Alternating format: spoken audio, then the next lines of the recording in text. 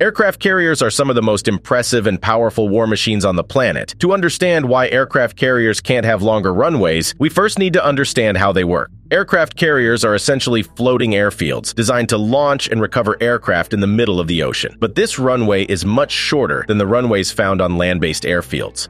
The primary limitation of aircraft carrier runways is their length. Aircraft carriers are designed to operate in rough seas, which means that the runway must be oriented into the wind to provide the necessary lift for takeoff. The limitations of aircraft carrier runways have a significant impact on combat operations. Because the runway is so short, aircraft must be launched with a catapult to provide the necessary speed for takeoff. This limits the amount of fuel and weapons that can be carried, as the aircraft must be light enough to be launched by the catapult. Despite these limitations, aircraft carriers remain a critical component of modern naval warfare.